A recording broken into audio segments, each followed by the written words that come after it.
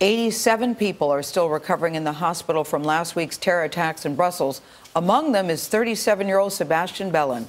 He's a former college basketball player who had planned to fly home to see his family in Michigan, and then 2 bombs went off at the airport. We've all seen this image. It shows Bellin dazed and bloodied, laying on the ground. Doctors have now operated 4 times. But yesterday, he received a bedside visit that left him speechless. Vladmir Duthiers of our digital network CBSN watched the reunion take place.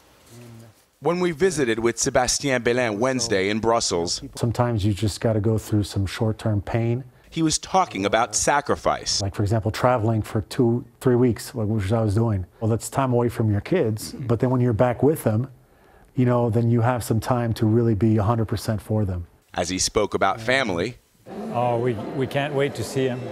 Looking forward to speaking to him. He had no idea his brothers, dad, and stepmom were here to surprise him.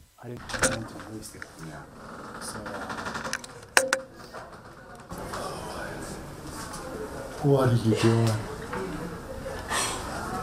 Hi.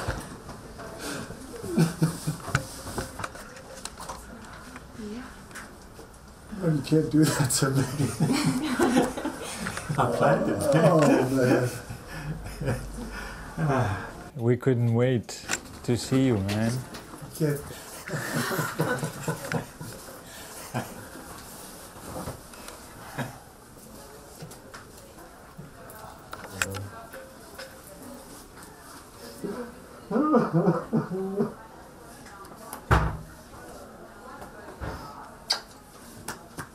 I'm speechless. It's going to take me a little time. I heard you when you saw your dad pop through the door there. Just tell us what that was like. What were you thinking of? It's surreal. I'm sorry. I'm lost for words. You know, if you would have told me that this was going to happen a week after lying on the floor in that airport where everything seemed around me, you know, like the exact opposite, it's two extremes. Bellin's wife, Sarah, arrived Sunday. She's been sleeping by his side every night since. It was hard to process. I'm still having a hard time processing it. Seeing that photo was, I mean, extremely terrifying. Yeah. And to think that that happened to our family, and Right.